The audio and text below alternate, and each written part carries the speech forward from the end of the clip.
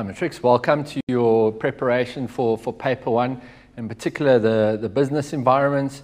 So we'll be discussing all recent legislation that will impact on the business, strategies, as well as the different sectors. So we're going to get into some questions first. All right, so name the 3 types of diversification strategies that you get there. You're going to have to know your different types of strategies in terms of, are they intensive, integration, diversification, or defensive. So in this question, they're asking us for our diversification strategies. So let's see what the answer is. So the first one is concentric diversification, horizontal diversification, and then we finally have conglomerate diversification. So just make sure you've got an understanding of the 3 the different strategies that you can get, and also make sure, and I can't emphasize this enough, make sure you understand all the different types of strategies that a business can have. Right, so we're going to go on to an essay question now. So this is your section C question. However, why we're also going to be doing this essay question now, because every essay will have 4 sub-questions in it, and each one of those sub-questions could be a potential section B question. So we're going to go through the 4 different questions of this particular essay, and I'll be explaining them to you as if they could also potentially be a section B question. So let's see what the question has in store for us. So businesses realize the importance of strategic management process when devising suitable business strategies. So we can see, right, okay, we've got a potential question on strategies here. Some businesses maintain their Porter's 5 forces model, right? So now we're looking at different industrial tools that we can use, of which Porter's 5 forces is one of them, plays an important role in remaining competitive in the market environment. So remember, the market environment is that environment just outside of the business. Business has no control over it. However, we can influence a degree of control over it. So let's see what the question is going to ask from us. So the first question is, describe the strategic management process. The next question will be, discuss 3 types of defensive strategies that a business may use to address challenges in the macro environment. And the next question is, explain how businesses could apply Porter's 5 forces to analyze the market environment. So you can see the questions are already mentioning the macro environment, market environment. So there's going to be, we have to make sure we get our head around the different business environments. And then the final question is, advise the business on the steps they should consider when evaluating strategies. So I've also given you potential marks that this question could be in section B, as well as how much these particular sections will count if this was just a plain section C essay. So if we go, the first question is, describe the strategic management process. So we've got 2 options that are both right that you can use for this question. So I'm going to go through option 1, and then I'll be going through option 2. So if we look at option 1, the first part is, have a clear vision, mission statement, and measurable and realistic objectives in place here. So before you start any business, you have to see, right, where do we want to see ourselves? How are we going to get there? What are our goals? So if you look for you matriculants, you should have a clear vision of what you want to achieve in your final exams now. If you don't have a clear vision, you are never going to achieve what you should fully achieve, because you don't know where you should be going. Second one is, identify any opportunities, weaknesses, strengths, or threats by conducting environmental scanning or situation analysis. So you'll see there that has got to do with SWOT. So we've got to use our environmental scan to see, right, what is happening, what is good about our business, what is weak about our business, what opportunities are there out there for us, and what threats are there. Now remember, our strengths and weaknesses are elements that we can control in the business. So we can turn a weakness into a strength if we really want to. a strength of ours could potentially become a weakness if we don't pay enough attention to it. So that's internal to the business, where opportunities and threats are external to the business. Right. We have to see what tools are available for environmental scanning, and these may include a SWOT analysis, as I've mentioned already, Porter's 5 forces model. There's also PESTEL analysis, which has a look at the macro environment, and then we have in other industrial analysis tools. And then we must formulate alternative strategies to respond to business challenges. So a great example would be, how have businesses responded to the COVID pandemic? Right?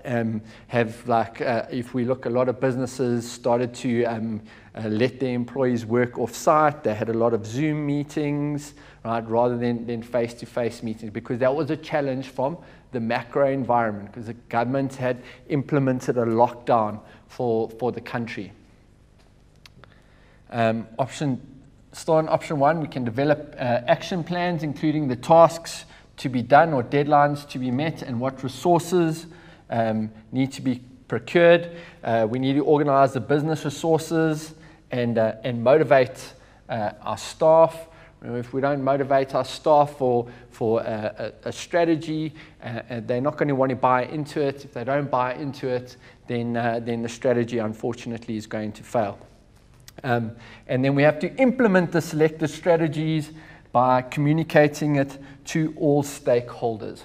So if we look at the government's lockdown strategy, we had President Cyril Ramaphosa, who came out and he communicated to the whole government and to the country as to what was happening in terms of the lockdown. So when it comes to a strategy and we're going to implement it, we need to make sure that all stakeholders are aware. Otherwise, we're going to have miscommunication that can also lead to mistrust, which is going to hamper our strategy going forward.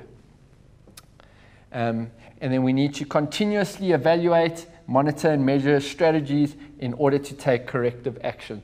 So think of it if you did poorly in your term 1 test, right? You know now, okay, right, I'm slacking in this section. I need to make sure that I work harder to ensure that I can get the best marks possible for my exam.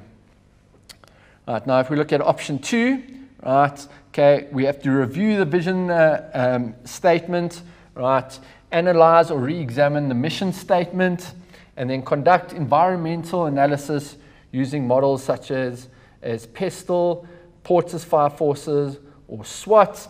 We must also formulate our strategy, such as, is it going to be a defensive retrenchment strategy? What is our strategy going to be? What are we looking to achieve from the strategy? Are we looking to grow our business, or are we going into a bit of a defensive mode where we have to cut down on things to ensure the survival of our business going forward? So you have to determine, right, where are we sitting in the business environment? Are we looking to expand, or are we looking to contract? We must implement the strategy, and we can use a template such as the action plan. We've got to control, evaluate, and monitor the implemented strategy to identify any gaps or deviations in implementation, so to make sure that, right, what are the possible pitfalls of the strategy, right? What can we do to ensure that we don't fall into any holes, and make sure that we've thought of all the possible scenarios that could impact on our business strategy. And then we need to take corrective action to ensure that our goals and objectives are met. Right, so if you think of a football team, the strikers aren't getting the goals up front. So what would the coach do? He'd take corrective action. He might take off some of those strikers and put on other strikers so that they can go out there and score some goals. It's the same thing with the business. If something's not working, you have to take that corrective action to make sure that you can achieve your goals. Right. Now, if we look at the second part of the question, it asks you to discuss 3 types of defensive strategies that businesses may use to address challenges in the macro environment. So remember, the macro environment, we've got absolutely no control over that. However, the macro environment does have a massive impact on our business. So now they're asking us to discuss the 3 defensive strategies that we could potentially follow. So we look, the first strategy is divestiture or disinvestment, right? So that's where we're disposing or selling some assets or divisions that are no longer profitable or productive for the business. A business might take a certain brand of theirs that isn't performing well, and they decide to just dispose of it because it is now it's costing them more money than it's actually bringing in. Right.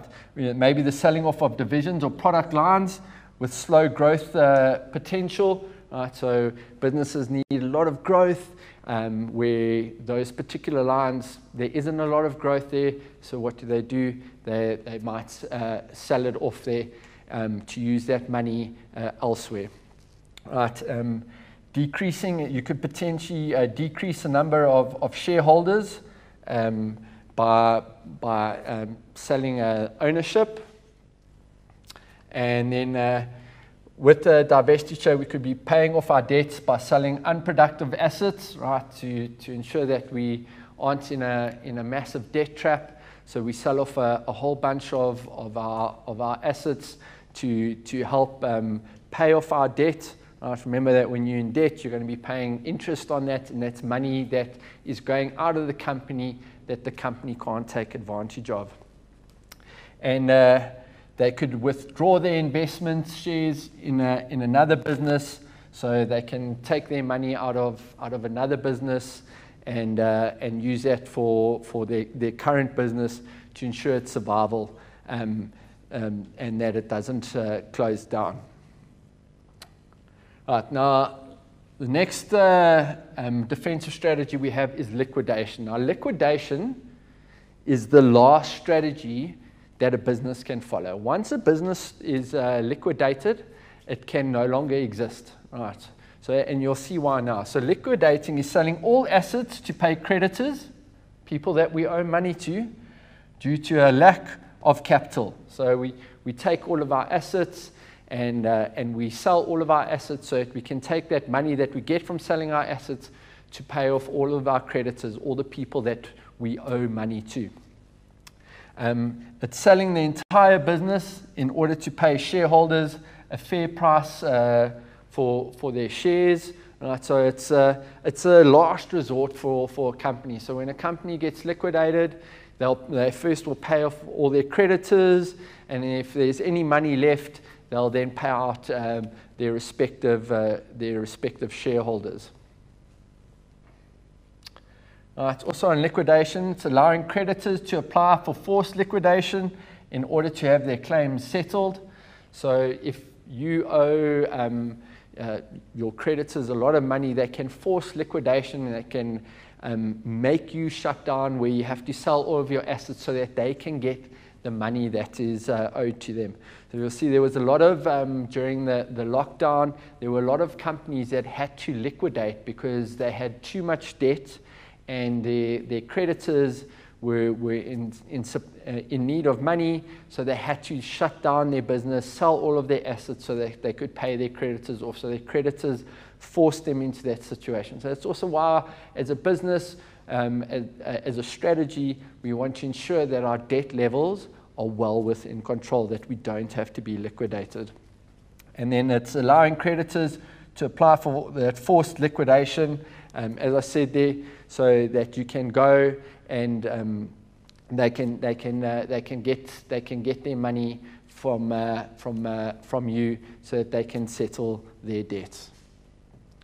All right, and then the final defensive strategy is retrenchment. So that's where we're terminating the employment contracts of employees for operational reasons. So there isn't enough business coming in, so unfortunately we're going to have to retrench people. There isn't enough work coming in, there isn't enough money coming in. So in order for the business to save money, they will retrench people. It's not a very nice thing to go through for either the company or the relevant employee. So it's something that you, apart from liquidation, it's like a final resort that you want to go through.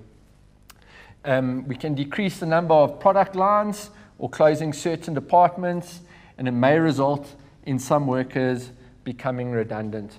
So they might say, right, this product line is not performing well at all, so we're just going to close it down completely, and that may cause people that work in those product lines to then become unemployed because they've been retrenched. There's no point in having them work there anymore.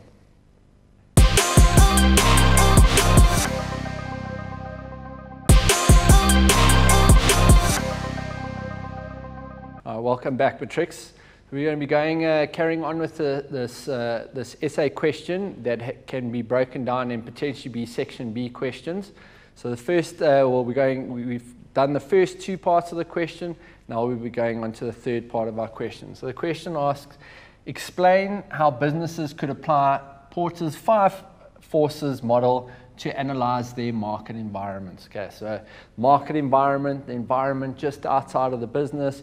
Porter's 5 forces has to do with the main elements of the market environment. So we're going to go through them now and how you should answer them.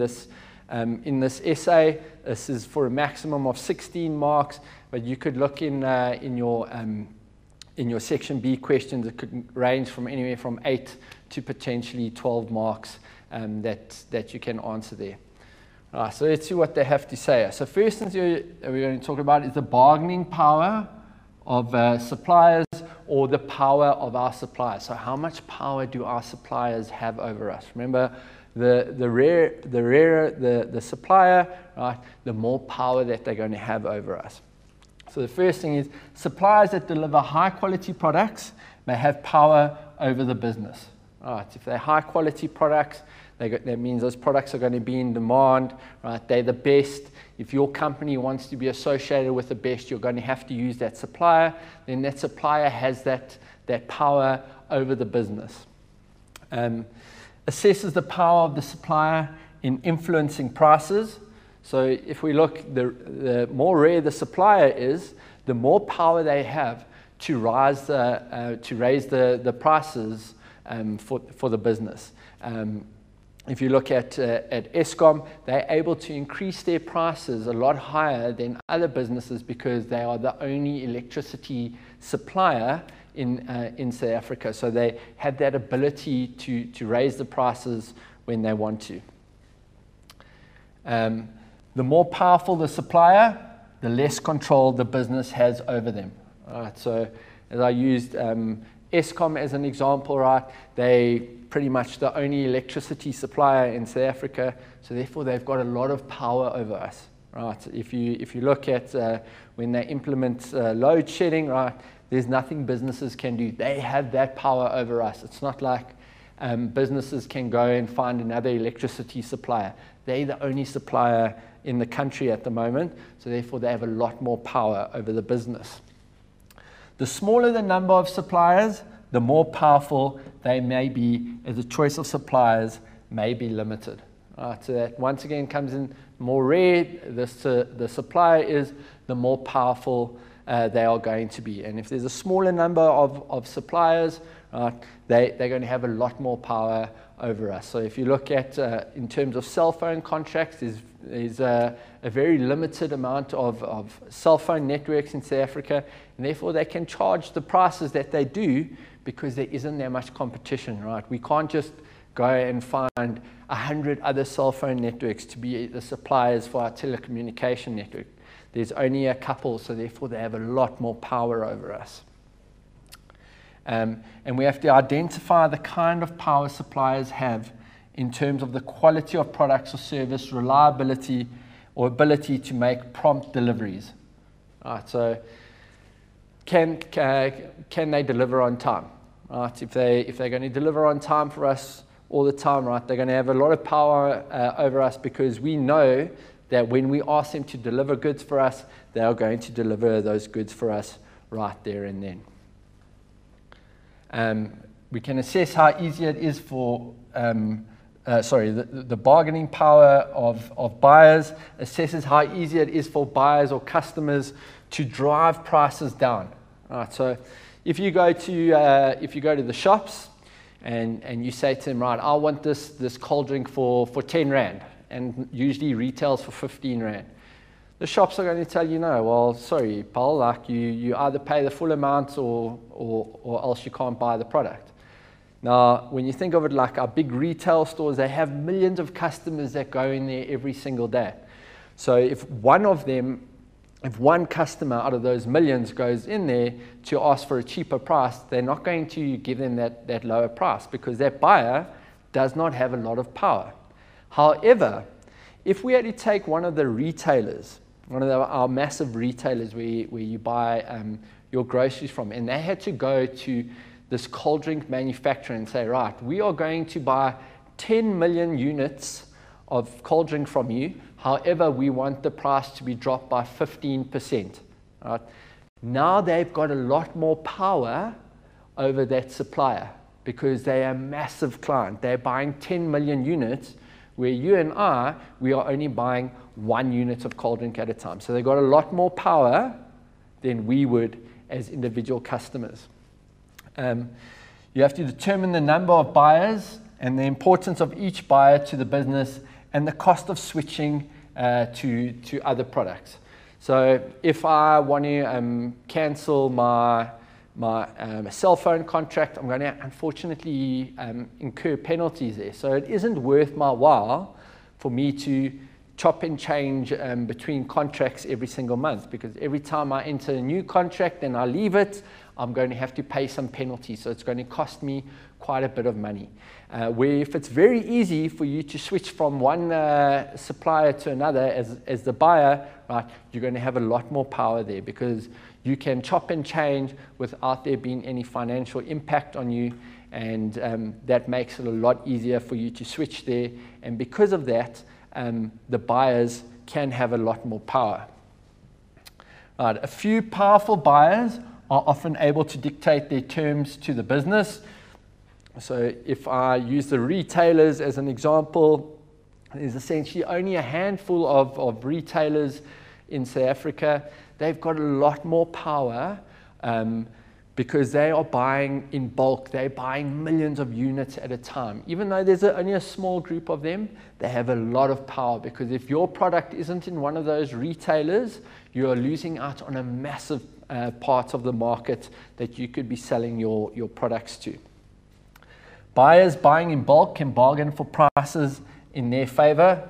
Right? The more you're buying, the cheaper you can get those products, and you can negotiate the price down, which is going to be a powerful position for the buyers if you're buying in bulk. So if we had to go to one of the retailers and say, right, we want to buy 5 million units of cold drink from you, right, then we'll be able to get a lot better price than if we were just like, I only want to buy 1 unit from you. And if we look, if buyers can do without the business's products, then they have more power to determine the prices and terms of sale. So you would have seen that during the certain stages of lockdown, that there was a lot of sales that was happening because a lot of consumers had gone without those products during the lockdown, and now they've got that power where they can be like, well, I'm not going to buy from you. I will rather go buy from someone who's cheaper and who's going to give me a better price. So consumers have a lot more power. If you look at the rental market, right, renters now actually have a lot more power because people are buying houses more. However, that leaves a lot of empty homes that need to be rented. So therefore, we're going to see the rental prices go down. So now there's a lot more power for the actual buyer. Right, then we're going to look at the threats or barriers of new entrants to the market. That's quite big there. Right? How easily can you join this market?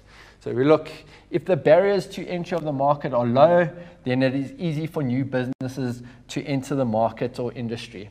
Right, so if you want to start your own cell phone network, There's a lot of red tape that you have to go through. You have to make sure that you apply to certain institutions. You've got to make sure that you aren't falling foul of the law, right? So it's very difficult. On top of that, to put up all like the cell phone masts, it's going to cost you a lot of money. So it's very, very difficult to enter the cell phone industry. However, if we look how much more difficult is it if you want to start your own little coffee shop or a mobile coffee shop, right? There it's going to be a lot easier. So people would be able to enter the coffee market a lot easier than they would be able to start their own cell phone network.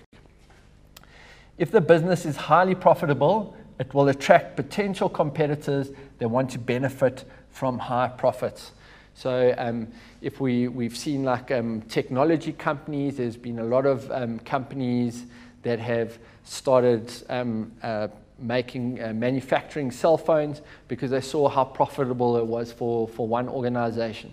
If you just think of all the streaming services that you get out there, there was one main streaming service that started very profitable. What has happened is that now we have a lot more other companies that also have their own streaming service because they've seen how profitable it is there. So if your industry is very profitable, it's easy to get into. We're going to see that there's going to be a lot more competition that'll be joining in.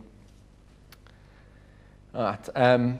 If the barriers to enter in the market are low, then it's easy for the new businesses to enter, as I've said there. So the easier it is to get into a certain industry, the easier it's going to be for competitors to come in and to compete with you directly.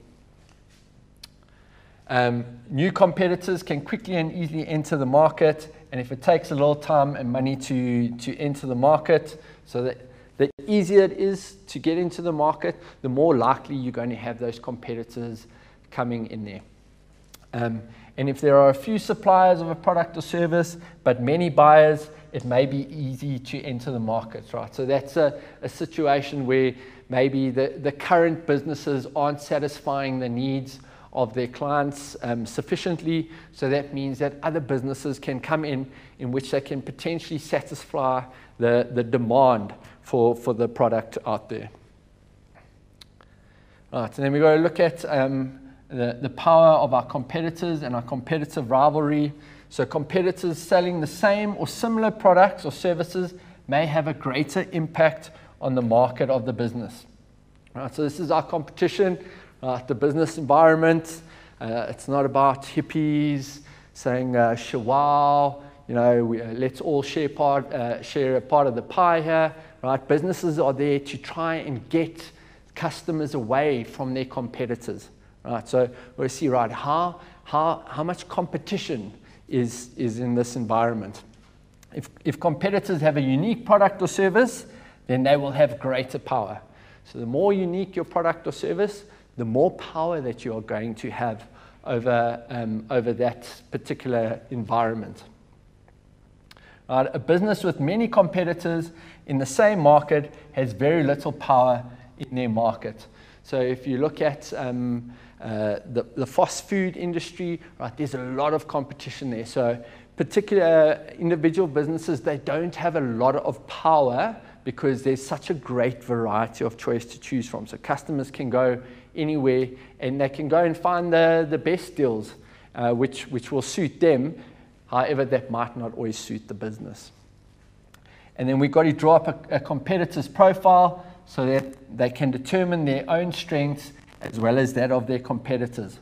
So you need to see, right, what are our strengths? What are our competitors' strengths? How can we take advantage of our strengths to maybe exploit the weakness of our competitors and to pull more customers our way? And what are our competitors' strengths? Now, if I know what the strengths of my competitors are, I can come up with a strategy in which I can maybe boost up our weaknesses to make sure that our weaknesses are less and that our strengths are stronger. So you need to know who you are competing against and what their strengths are.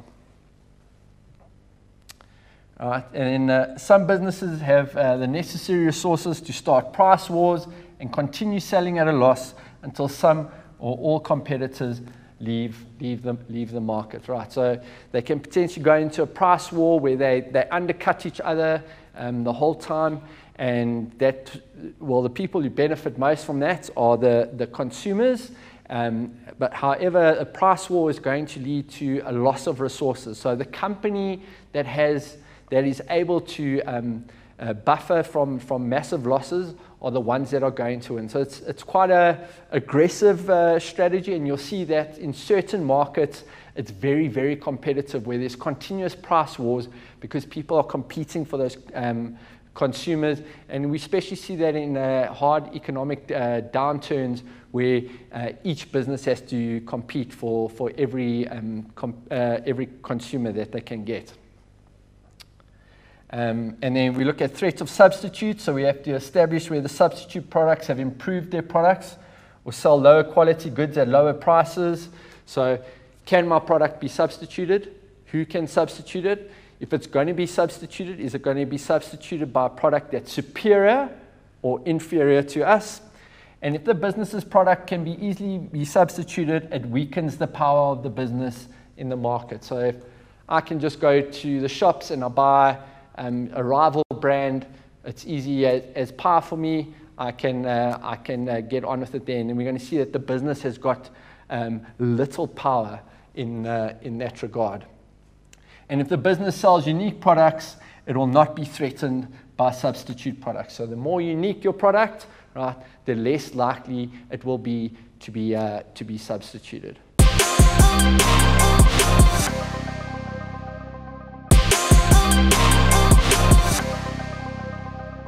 We're going to be going through the last part of the essay question. This can also potentially be a section B question. So please just make sure that you pay attention, and we'll finish off with a couple of multiple choice questions. So this question is advise the business on steps they should consider when evaluating strategies. So steps in evaluating strategies, and these steps can be in any order. Right, so but firstly, we examine the underlying basis of the business strategy. So what is it that the business wants to achieve? So once again, are we looking at increasing our sales? So therefore we're going to go for an intensive strategy, or is the business under a bit of hardship? So we're going to go for a defensive strategy. So it will determine what are we wanting to achieve with the business. Then we have to look forward and backwards into the implementation process and compare the expected performance with the actual performance. So what is it that we want to achieve, and what have we actually achieved? So if you think of it, look at your prelim marks.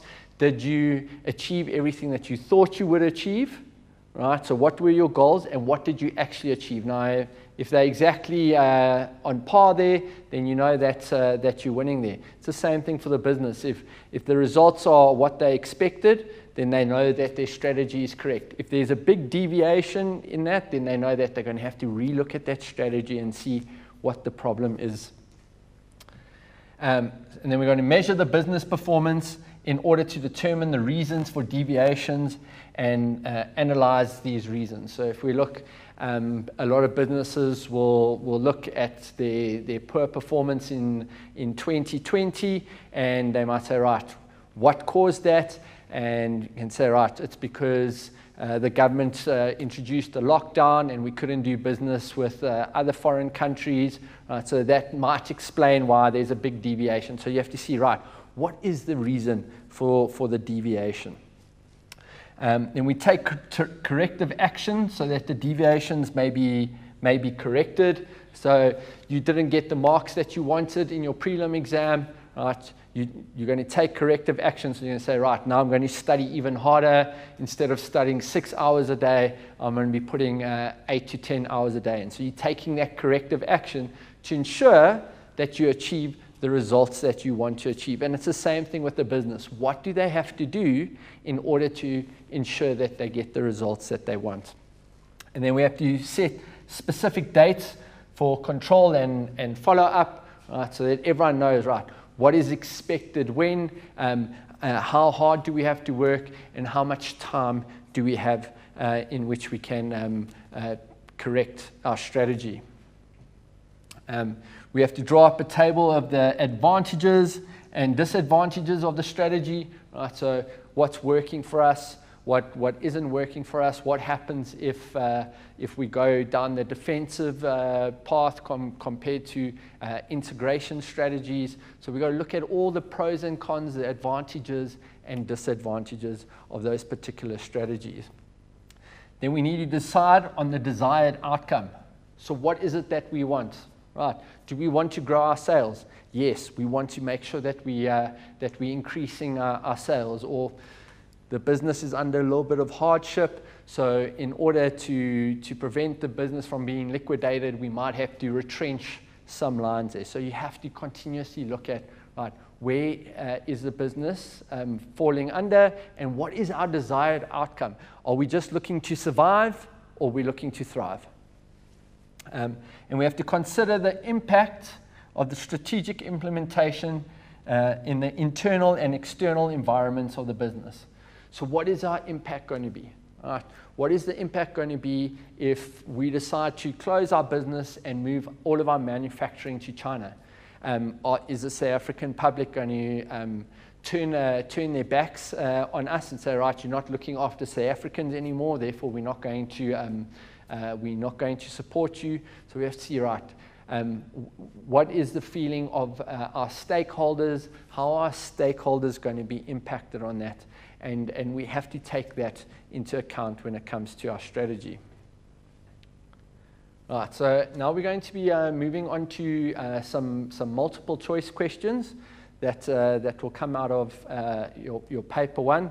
We're just going to go through them briefly, and I'm just going to help you to make sure that you don't make any silly mistakes that could potentially cost you some marks. So the first multiple choice question that we're going to go through is Teddy's car manufacturers. They implemented a certain integration strategy when they bought tail motor spares. So we've got our various options. Is it horizontal integration? Is it intensive? Is it forward?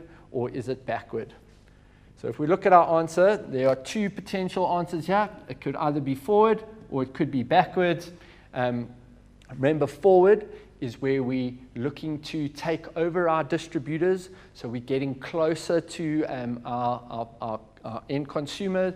And backward is where we're looking to take over our suppliers. So for Teddy's car manufacturers, they might want to control the spares so as to make sure that the right quality spare parts are going into people's cars when they're servicing them and fixing them, which ensures quality of their car there.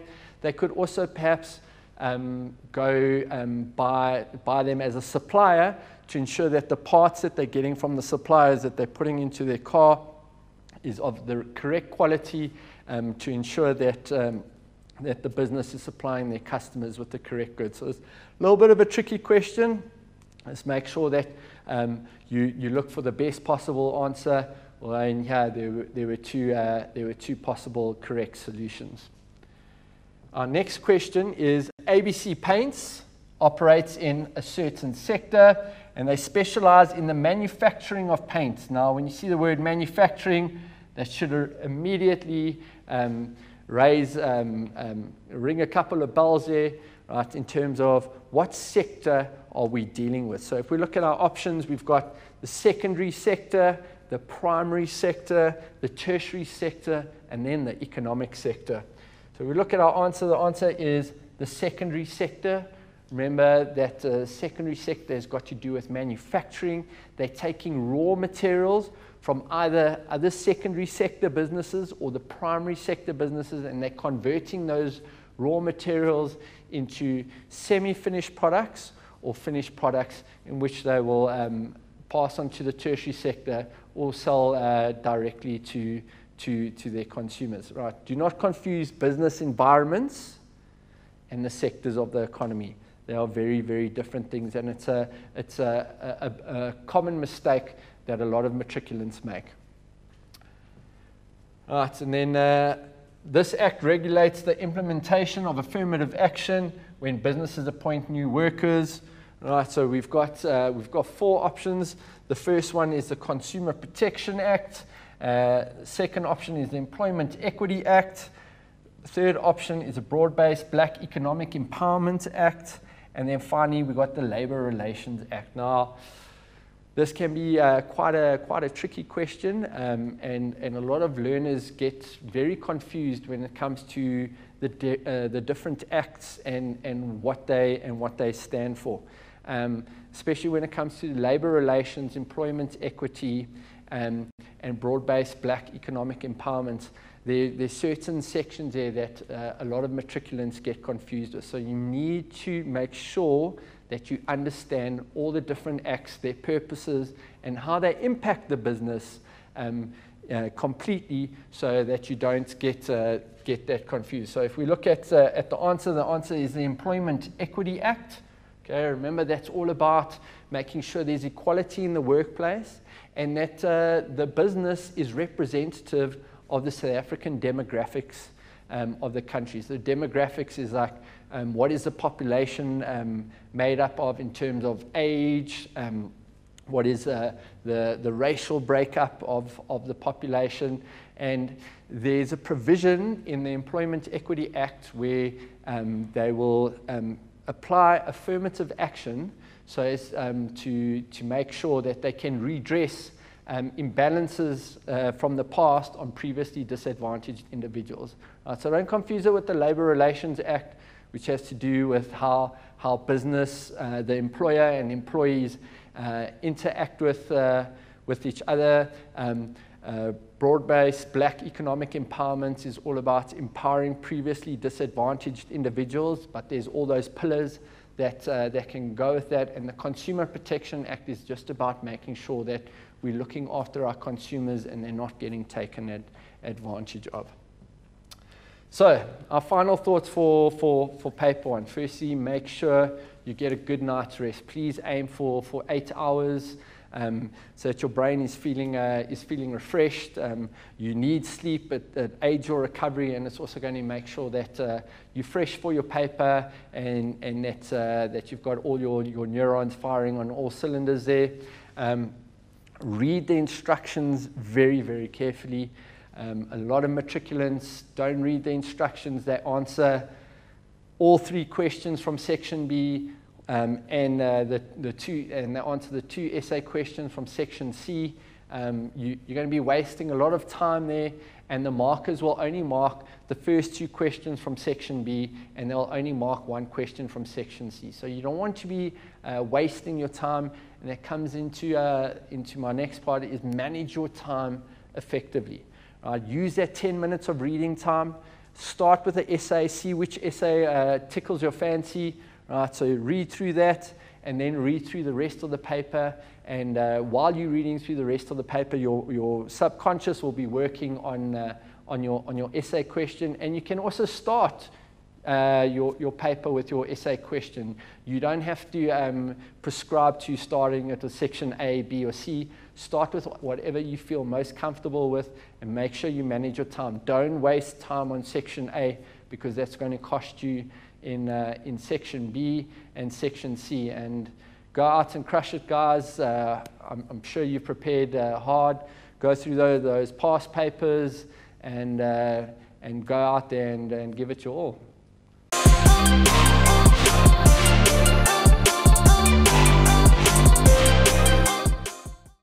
Siyabangena, Woza Matrics is back and better than ever, with catch-up lessons, revision and learning support on more platforms than ever before. There are great support materials on the DBE Cloud. Find us on television and revise 10 subjects. And if you miss something, relax, Ntwana. Go to our YouTube channel or DSTV catch-up. Need help? Check out Vele, our Telegram-based chat platform where teachers are waiting to help you. Prefer WhatsApp? Send questions or voice notes to our Woza Matrics WhatsApp line. And that's not all. Want to test yourself? Check out the Matric Live app. Hey Matrix 2021, we've got you covered. Confused where to go? Visit the Woza Matrics website at wozamatrix.co.za. Woza Matrics.